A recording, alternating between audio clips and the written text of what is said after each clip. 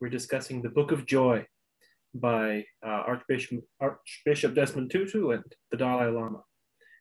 This is one that I recommended to Paul. We're sort of going back and forth with each other's recommendations, and this one is really important to me.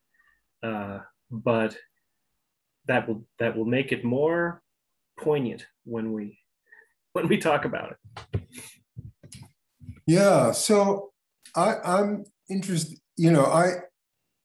I think I knew of the book, but I of course hadn't read it until you suggested it.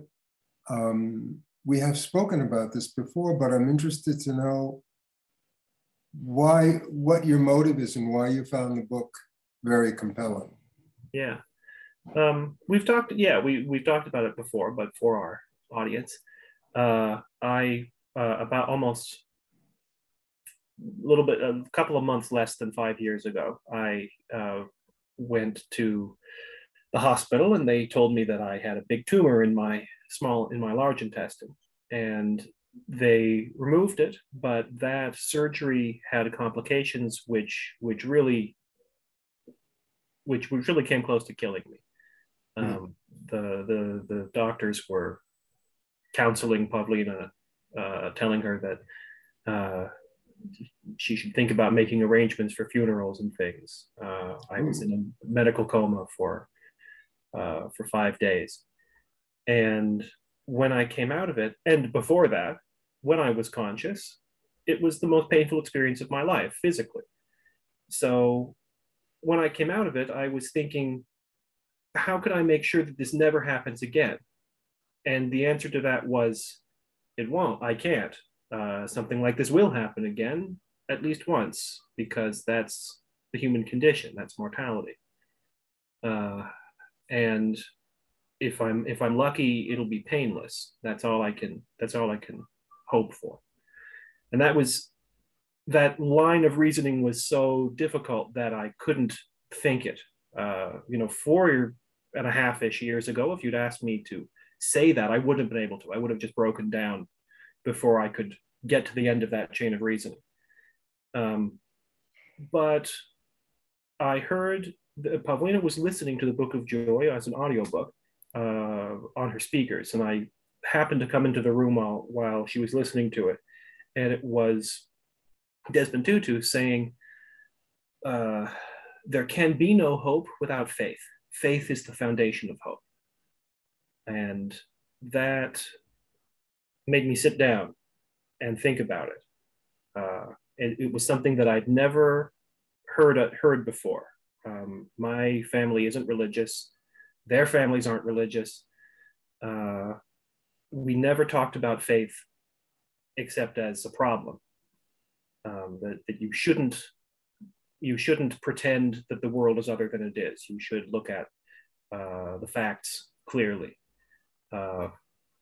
But here was a way out, that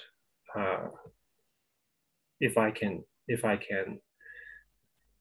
believe in something greater than myself, if I can believe that against all evidence things will be okay, then I can go on from day to day.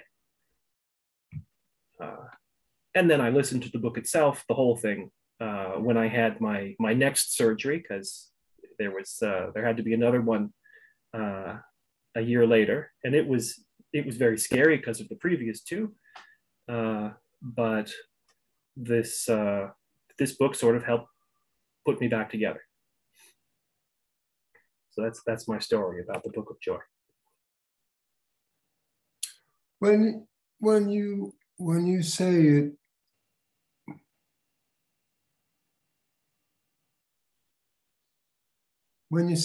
helped put you back together, what came apart? Just the ability to get up in the morning, to take care of my kids, to go to work.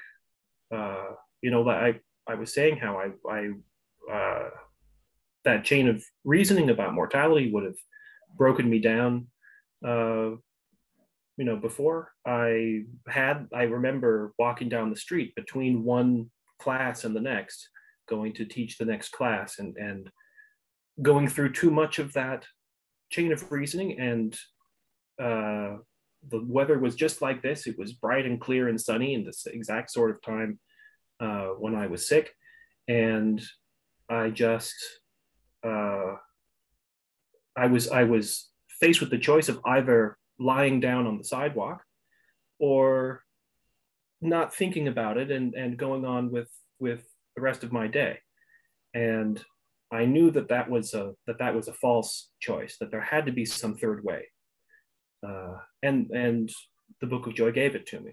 The Book of Joy said faith is the third way, that you don't have to stare into the abyss or else pretend that the abyss doesn't exist. You can, the way I think of it is, you can build some planks over the abyss and a ladder and a rope to catch you if you happen to fall into it. Hmm. Hmm. Well, I'm just thinking about this question of faith. I mean, I grew up with faith as a kind of fundamental part of my education and daily life. In a very religious family, in a Roman Catholic, and in a very religious community.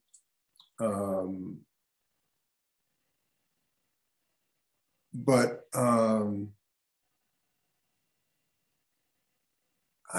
I think that I was just talking with a friend about this the other day, and I think that my sense of what faith would do for me is different from what you're describing. Mm. I mean, even as a child, I learned to think of faith as companionable, that faith wouldn't protect me from difficulty, Mm-hmm. but faith would accompany me through difficulty.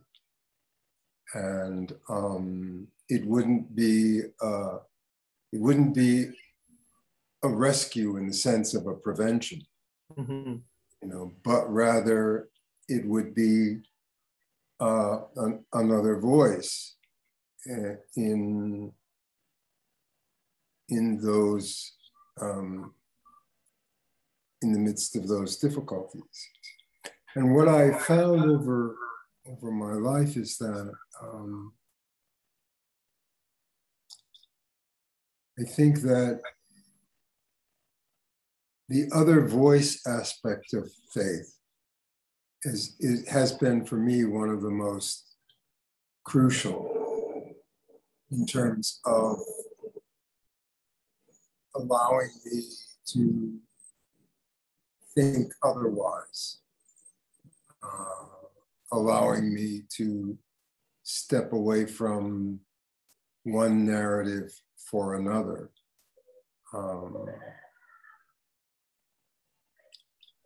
Faith, as I said, didn't rescue me. It brought other narratives into the story. So that's kind of what I think about it. And relative to the idea that there can be no hope without faith, I suppose that I mean, I hear that and I recognize that being said. I don't know that that's my feeling about it. In other words, I don't know why I can't. In fact, I know that I can hope for faith. Hmm. And they're axiomatically, it must not be necessary. Exactly. The idea that I can't have hope without faith doesn't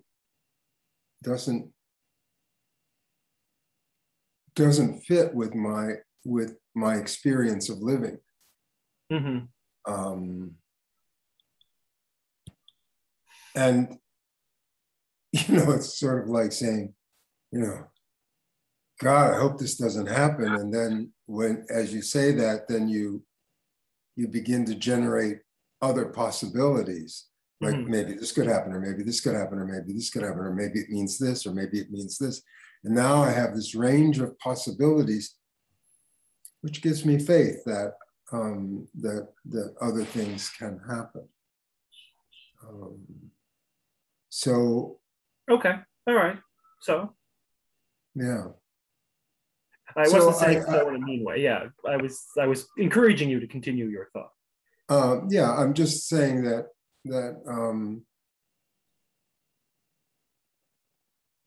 in these areas, I'm really kind of reluctant to enjoy with axioms.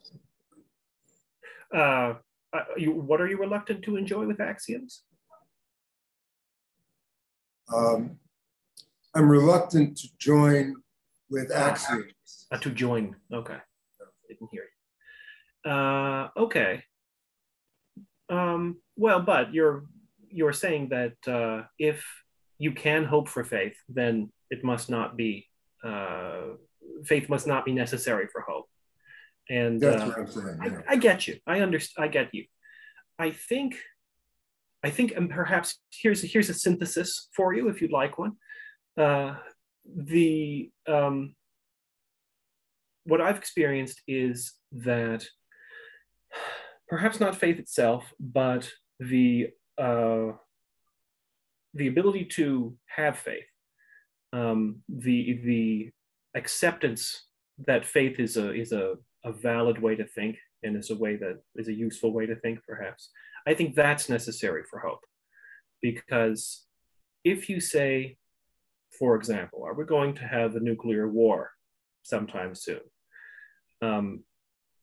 People talk to me about this a lot. A lot of people, because here we are in Bulgaria and we're close to Ukraine geographically. So a lot of my American friends are asking this question.